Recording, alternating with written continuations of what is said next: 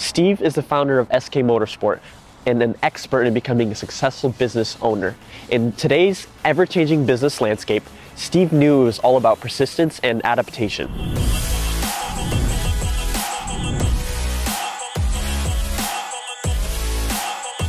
In today's episode, we're going to be talking to this local business legend. Stick around to see exactly what steps Steve took to create a successful company.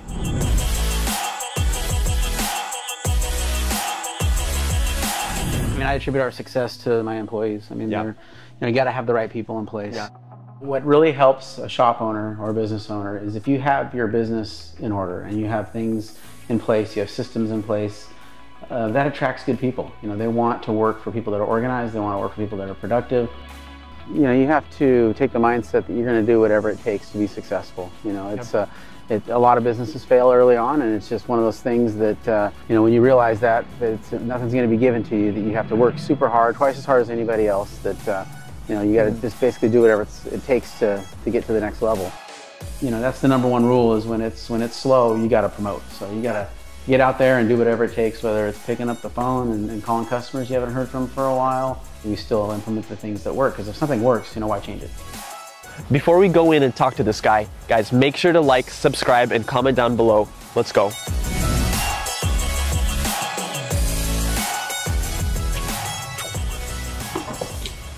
What's up, guys? Hey, how's it going?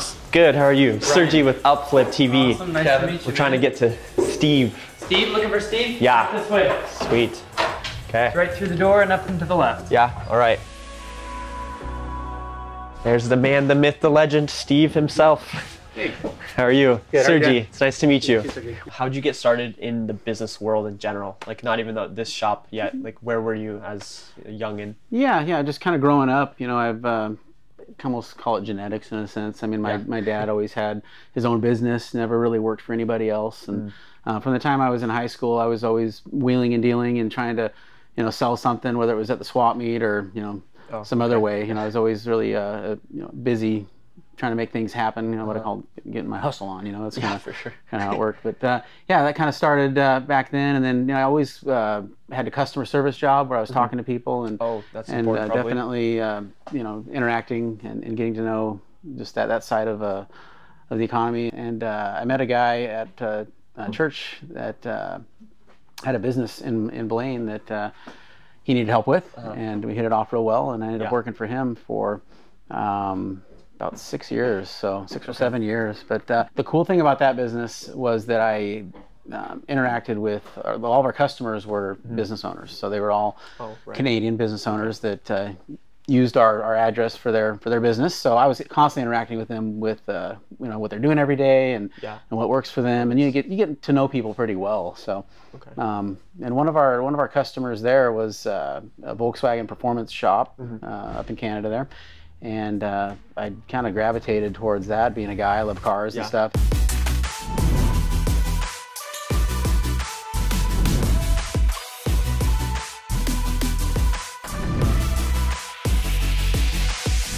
We've done a lot of work out here. This is an existing shop before, so it was a transmission shop for about 10 years, and it was another auto repair shop for about 20 years. So I came in here probably about 6 months ago, and I just gutted the whole place basically. Yeah.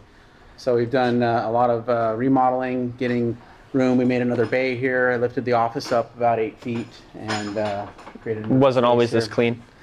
No, it wasn't actually. No. I can expect with a transmission shop or some bolts and everything everywhere. I mean, essentially, someone had been standing here for 30 years working on cars. True. And when we first walked in here, this floor was really gross. It was built like this originally, but it you know, had some outdated siding on it and whatnot. But it kind of was a weird building. You know, it just it looked dated, and it just the shape of it was kind of strange. So, you know, I really put a lot of thought and passion into the outside of this building. I can tell. A lot of physical labor. I did most of the work myself. Oh, really? Yeah. Oh, so you're not just an auto guy. And my son, yeah. Wow. So it was, you know, I found these panels that are popular now, and I decided I was going to do the whole building in that. So the bottom half of the building was what they call T111, which is an older wood, and it was yellow. So the building was yellow. Yeah. And there was signs all over the place from the old shop. So we went through and painted these panels ahead of time, and then painted the trim ahead of time. Oh, just before you put them on? Yeah, which is a lot more labor intensive than what I could tell. Yeah. than what you normally would do. Really? Because most people, when they install that, they're just going to paint over the top of it, right, and be done. But then we added all of the little rivets there to kind of give it that industrial look. So.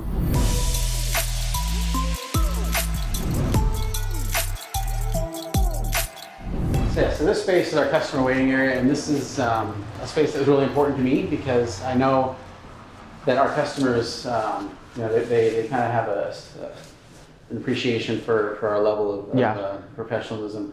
And originally this room was pretty run down. I mean, it was you know, it had been an auto shop before you for guys 30 came years in, and whatnot. So I really put a lot of time and effort into this room. We basically gutted the whole thing. So we had a drop ceiling in here that was really old from the the ones with 80s. Like the tiles or whatever on the roof. Yeah. Yeah, and the fluorescent lights, and all the heating was over here. So then I basically gutted the whole thing. Yeah.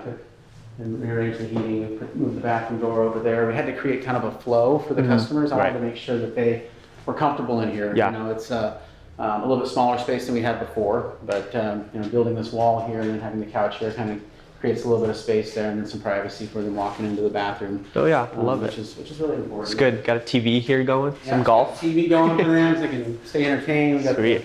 The, you know, battery or the phone chargers, and you come in here and you just get this good feeling like you're not really at an auto shop. It's like these people are ready to care for you. I don't know. Yeah. Especially I like the wall color too. Yeah. It's like a nice warm feeling. Yeah. You're not in here like for example, if I'm just a dude that has, or like a lady that has nothing to do with cars, she doesn't want to come into like a super dirty auto shop and be like looking for the owner to ask him where to go, you know? Yeah. It's great, yeah, love it. Yeah, so it's all about comfort and like I said, just creating a great experience for the people. Sure.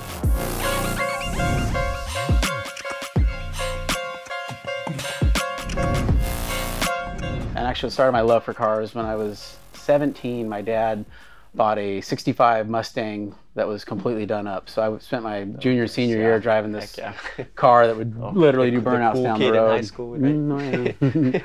So yeah, so that kind of started the passion for cars. Yeah. And then when I was working at the freight place, you know, learning about different companies there. You know, one was the Volkswagen and Audi shop there, and they, you know, they were doing really well. It looked like to me. So. You know, I was doing all their shipping for them. All the parts were coming. You could tell they're doing good, right? Yeah, it seemed like it. Yeah, you know. And at the time, it was way back before the internet was around. So things were done in magazines and whatnot. You do car shows, that kind of stuff to kind of move your product along. But then I started to realize that, you know, this is something I could do potentially. Really? Okay. I bought a car and I ended up fixing it up. It was an '84 Volkswagen Rabbit that I went crazy on. I mean, I did everything every kid wants to do. You know, I did the suspension, the brakes, the you know, engine swap. I did the whole 9 yards, and that kind of really started the thing for me. And I was down here in Bellingham driving around one day, and this guy pulled over on the side of the road, and hey, let me check out your car. And, oh, he pulled you over? Oh yeah. And he's like, "Where'd you get all these parts?" And I'm like, "Oh, you know, I got a connection up in Canada. I can get stuff from." So. That kind of started it out, honestly. You know, I kind of helped him out, and So after that, I pretty much took over a section of the warehouse where I was working, and we started buying cars and parts. Oh, no way. So this guy, he had a warehouse of his own? Well, the place I worked had a warehouse. Okay. Yeah. So then you got to be in charge of that section, right? Yeah, and my boss at the time, you know, he was, like I said, really super cool with me, and he let me kind of do whatever I needed to do. You know, during that journey with him there, you know, there was some other things that I was learning to do as I was, you know, getting older about business, and was able to, you know, broker some pretty good jobs for myself that I could start to see that I wanted to be self-employed.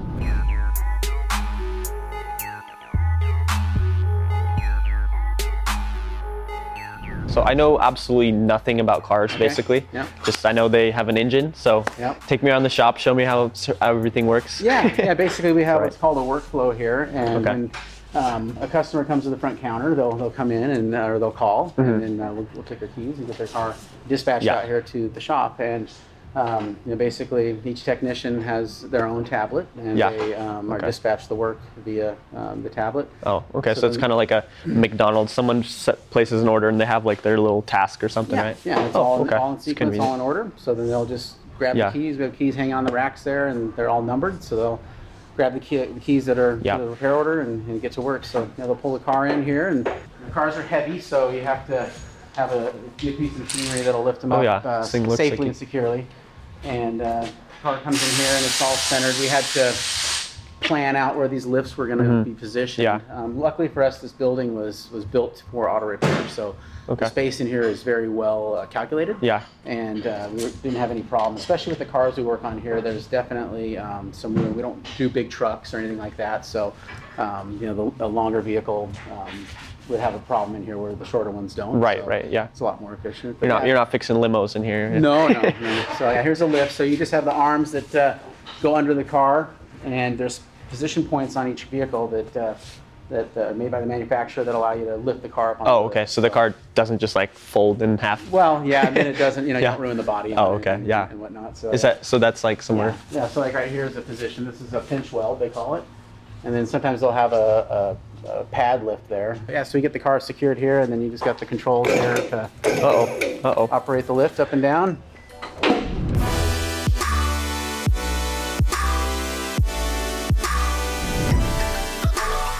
And then you are basically now not just working in the business, but you're working on the business. So you're up here, you're in your office. What does a typical day for you look like coming in as a business owner? Yeah, every day it's nice. I mean, lately it's been a little bit hectic with the new move and buying the new building and whatnot. But you know, every day I can pretty much come and go as I need to. And but I get up early every day. I mean, that's one of my things with. How early?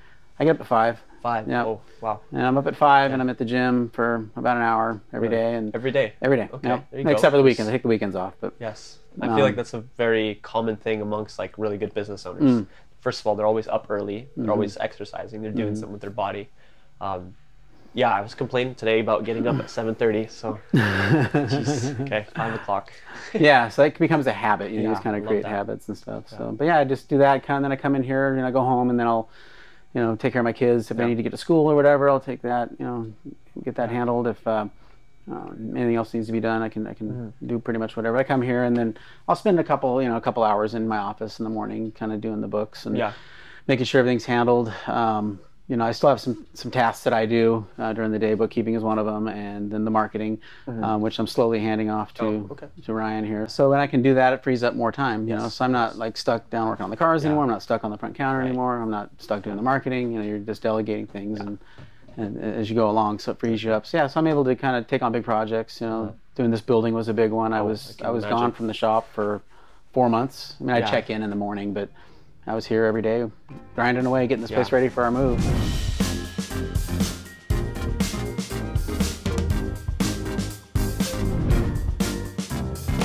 Originally, this was a transmission shop, so they had 4 lifts over there, and then in here was their teardown room, which they did all the rebuilding of the transmissions, all the dirty work. Yeah, so we got in here. We just went to town. We had to clean this place out, and we soaked the walls with TSP, and we primered and got it cleaned up nice. So we didn't have like a little lunchroom area for the guys, so I kind of adapted in here as we moved in. So some nice little seats made from oil. Yeah, that. That's sweet. It's super creative. Yeah, those things. It took us a long time to get those. We saw them. We were down in Vegas, and at a car show, and one of our suppliers had this at their display. And I'm like, we gotta get that for the shop. No, I love that. I love that. Definitely fits.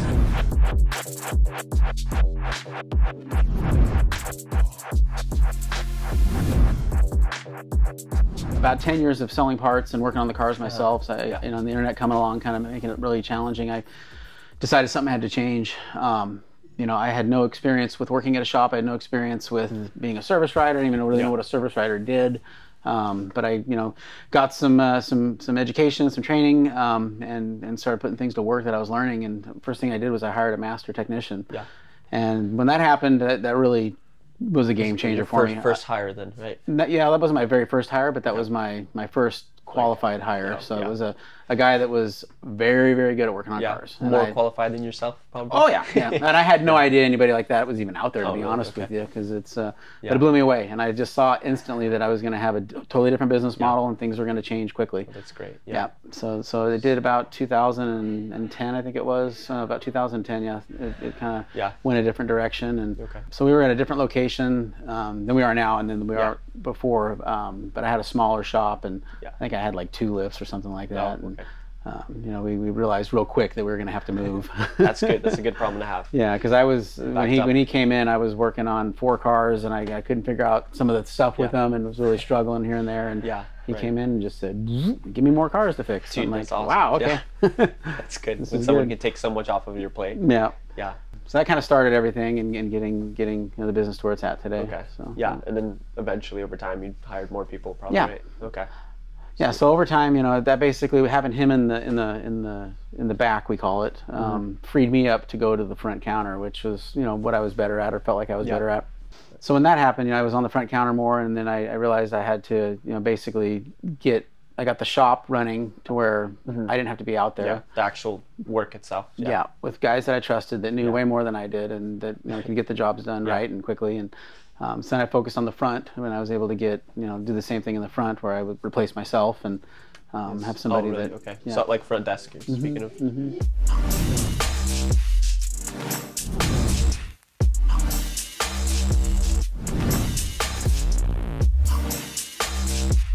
Each technician has their own toolbox, so it's a big investment for these guys to come in and get involved in the industry. They have to buy all their own tools. And so you're saying all this stuff is really expensive? Oh yeah.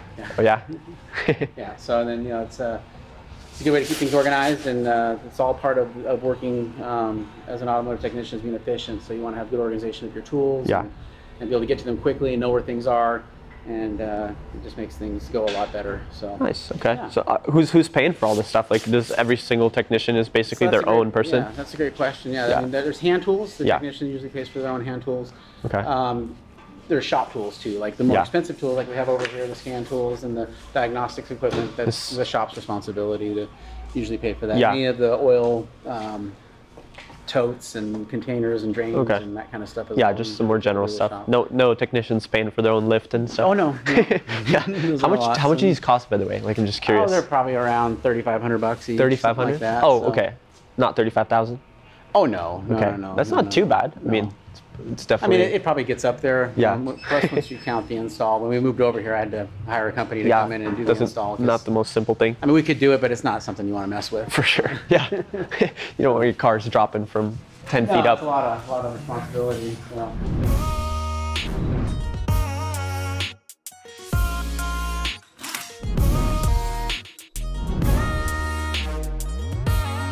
Honestly, in our industry, I wouldn't say there's a ton of technicians looking for work, because, and honestly, the thing I always say is funny is the good ones are always working. So what really helps a shop owner or a business owner is if you have your business in order and you have things in place, you have systems in place, that attracts good people. You know, they want to work for people that are organized, they want to work for people that are productive. So, you know, as your reputation grows, it just kind of perpetuates itself, and they know who you are. So, but, you know, usually the good ones are working. So there's a lot of crazy tactics nowadays that shop owners have to take to get people. You know, people, right? Yeah, you know, it's, like once in a while, you know, you got to do what you got to do. But that's how it goes. But, you know, luckily for us, I don't have a high turnover. Most of my guys have been with me for several years now. So, but that's just the key. You know, you just got to make sure that you can attract people.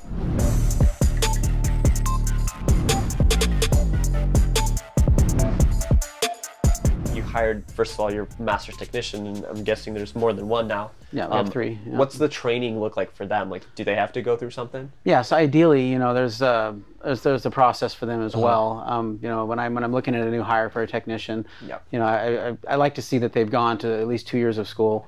And then honestly, it's good for guys to have training, you know, in a probably not the best environment, but a real structured environment like the dealership or something like that. So if somebody's been at the dealer for a couple of years and they've got a two-year degree, then we can work with that. So you have an open floor shop, right? The people are interacting with each other, the employees all the time. Does attitude or mindset, like when you're going through the hiring process, does that play a big role as well? Or is it mostly just like your technical skills? What would you say? Well, yeah. I mean, it's, you know, in our industry, it's really hard to find qualified technicians. So. You know, attitude is a big part, because you're spending 8 hours a day together, and you know, and honestly, it's not the easiest work in the world, because you know, the cars are complicated and it can get frustrating sometimes. So sure you hear. So you know, you're gonna be a human being once in a while. But yeah, it's really important to have you know, outgoing people that are happy and get along and can work well together. That's very, very important. Yes.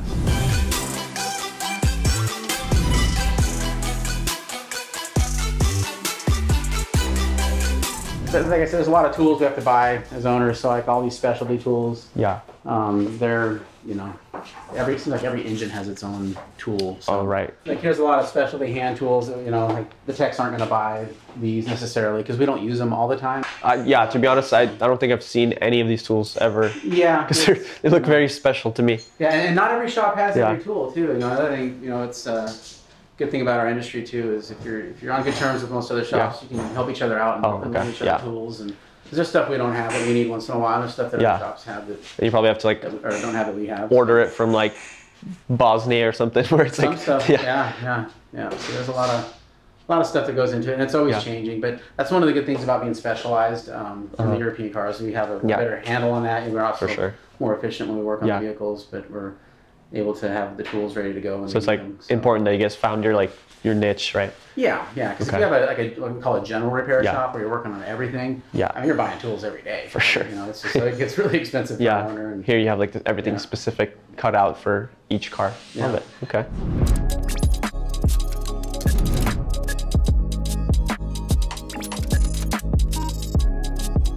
We've been talking about the auto industry most of this video. To the people at home that have nothing to do with cars, but they want to become a business owner, doesn't matter what it may be, you know, there's a really big difference between an employee and a business owner. Yeah. What is that difference? You know, what do they need to do? What kind of person do they need to become? Yeah, you basically, you know, you have to take the mindset that you're going to do whatever it takes to be successful. You know, it's a lot of businesses fail early on, and it's just one of those things that you know, when you realize that nothing's going to be given to you, that you have to work super hard, twice as hard as anybody else, that you know, you got to just basically do whatever it takes to get to the next level. Yeah. You know, that's what it takes. You just have to have the mindset going in every day that you're here for your employees, you're here for your customers, and you're here to make it happen. You know, a good motivation, a good motivating factor, you know, for me was my family and being able to, you know, support them doing this and being self-sufficient and self-employed. So just kind of finding that fire every day. Yeah, you know? I'm sure your family appreciates that. When you need to take some time or an emergency happens, you can take off the time of work, right? Yeah. Oh yeah. It's nice to be able to just kind of come and go, and once things are set up and operational, they call it, and you know, you're free to go. So yeah. I love that.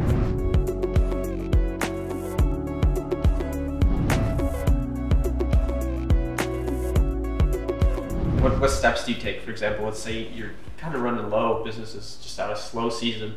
Is there some sort of like outreach, some sort of technique, I don't know, someone could use to, like, what do you send out cards or something? Like, there's things we can do, you know, based off what we see. Like last week we had a slow week, so let's send out an email blast, or let's send out a, you know, some postcards or something like that. But you know, that's the #1 rule, is when it's slow, you got to promote. So you got to get out there and do whatever it takes, whether it's picking up the phone and calling customers you haven't heard from for a while, or like I said, doing an email blast, or, you know, doing some social media stuff. But you know, marketing is funny in this business. It's not like there's a magic pill for one thing. I mean, you have to basically do it all, you know, if you want to stay busy. So just be in front of everybody at the same time. Yeah, like you can't. Yeah, I mean, marketing's changed quite a bit. You know, we used to always only do print and that kind of thing, and now things are more digital. But you don't ever want to, like I found, go away from the old ways either. You know, I tried that at one point and it wasn't successful. I mean, especially one-to-one interaction. A lot of people are just like lacking in that now, just because you see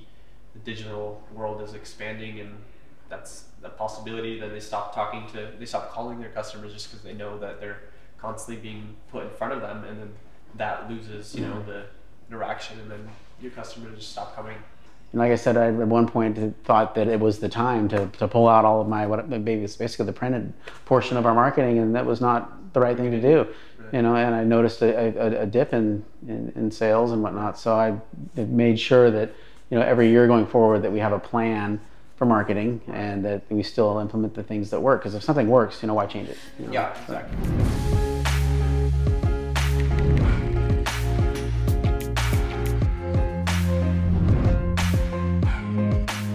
Why do you think the shop's so successful? I mean, I attribute our success to my employees. I mean, they're, you know, you got to have the right people in place. You know, not only, somebody that can, you know, like with fixing the cars, that's able to fix the cars better than me, but also it's, you know, just that they're have a good flow, a good continuity with each other. You know, and then people that you know, that are trained properly, that can get the job done that needs to get done. So But just us being, transparent with our customers has really helped us be successful. Yeah. That's the big thing. Our industry is pretty challenged with that. A lot of people don't necessarily trust the shops that they have to take their cars to. So For sure, yeah. for us So to be much able horror to stories about that. yeah. So for us to be able to just be honest and transparent and just let them know what they can expect, it really has gone a long way, and it compounds itself. Yeah. So, but having a successful business takes time. You have to put in your time and get your reputation built up, and repeat customers are big, so you gotta make sure you take care of them, but it all just kind of perpetuates itself. So like retention, right? You want those customers to be coming back to you after 5 years if their repair goes wrong or something. If possible, yeah. So you go out of your way to make sure that the money they spend with you is well spent. It may be a little bit more expensive, but then there's always somebody that can do it cheaper. But we have a warranty that backs all of our work, and we've been able to really build a lot of confidence in the community with things like that.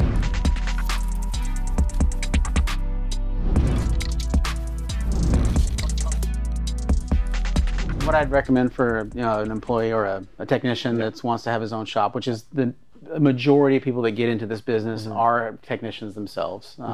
My situation is a little bit different, but the majority of them are technicians, so they'll be in that environment working for somebody else, and they'll want what the owner has. They'll think that it's much better and much greener. They'll get into it without the skills that it takes to run the business, and that's the side of things that they don't understand. They can fix cars really well, but they can't fix their business really well. They can't talk to clients, right? They can't do sales. They might be pretty good at talking to clients, but just the overall business, because there's a lot more that goes into it than that as well. It's just creating a good flow for your customers to bring their cars in and out, and consistency and repairs done right. So that's really, really important. So, they may be really good at fixing cars, but then, they're not very good at getting things done on time, or they're not really good at, their finances, and they're having financial problems and that kind of stuff. So my recommendation to any shop owner that wants to, or any technician that wants to become a shop owner, is you have to basically switch gears completely, which is really hard to do. But you have to get training and education on how to run a shop, because there's a lot more to it than just fixing cars.